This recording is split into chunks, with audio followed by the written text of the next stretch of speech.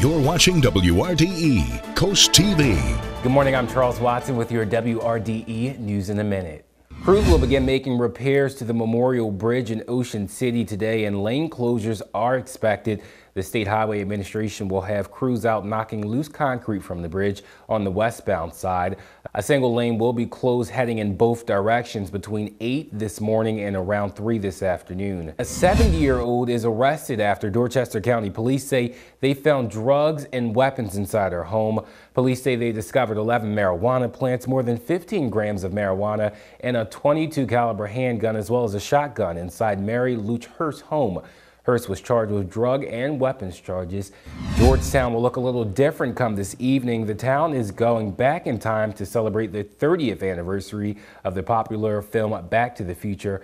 Mayor Bill West will read a special proclamation changing the town's name to Hill Valley for the day. I'm Charles Watson, and that's your News in a Minute.